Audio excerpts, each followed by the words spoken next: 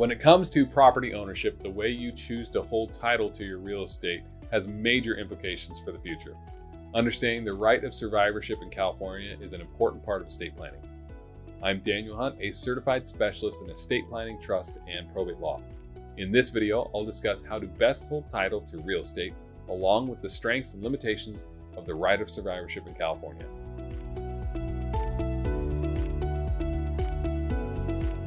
The right of survivorship is a legal principle that ensures property automatically passes to the remaining co-owner when one dies.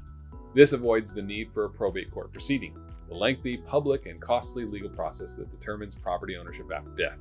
In California, this principle applies to specific types of joint property ownership, including joint tenancy and community property with the right of survivorship. Joint tenancy is a form of co-ownership where two or more people own real property equally, with each having an undivided interest in the whole property. A key characteristic of joint tenancy is the right of survivorship.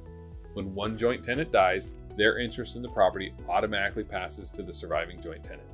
This means that ownership is not part of the deceased owner's estate and does not require probate to transfer. For example, siblings John and Mary are joint tenants of a house. If John dies, Sister Mary automatically becomes the sole owner of the property, avoiding the need for probate. The second type of ownership that includes the right of survivorship is community property with right of survivorship. California is a community property state, meaning that most property acquired during marriage is considered equally owned by both spouses. However, state law also allows couples to hold community property with the right of survivorship. This form of ownership operates similar to joint tenancy, with the surviving spouse automatically inheriting the deceased spouse's share upon death. For example, let's say that married couple Joe and Jane own a condo as community property with the right of survivorship. If Jane dies, Joe automatically becomes the sole owner of the condo without going through the probate process. Tenancy in common is a third way of holding title. This gives each co-owner of a property an undivided transferable interest in the property that's typically proportional to their contribution to the purchase. With tenants in common, there is no right of survivorship.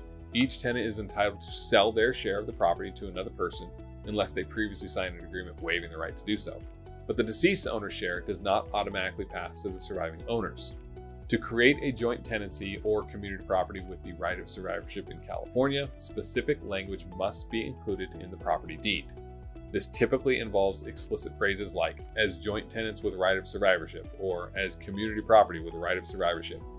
An experienced real estate attorney or estate planning lawyer can ensure the deed is correctly drafted and aligns with your estate planning goals.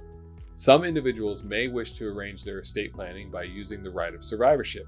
This strategy carries advantages and disadvantages. First, here are 3 advantages. It avoids probate. Since the property transfers automatically upon death, there's no need for probate. This can save time and reduce legal expenses. Certainty and simplicity. The transfer of ownership is straightforward, with no need for legal intervention or court rulings.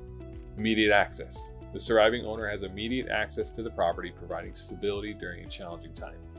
Next, let's examine the problems with this strategy. Lack of flexibility. The automatic transfer might not align with broader estate planning goals, particularly if other beneficiaries were intended to inherit a share of the property. Potential tax implications. In some cases, the transfer of property via the right of survivorship could have tax consequences, such as impacting estate taxes, capital gains taxes, or property tax reassessment under California's Proposition 13. Creditor issues. If one joint tenant has debts, creditors may claim that owner's interest in the property, affecting the surviving tenant's ownership. In California, many people opt to create a revocable living trust to avoid both probate and the potential disadvantages that come with planning by right of survivorship. Consult an experienced estate planning attorney to develop a strategy best suited for your circumstances.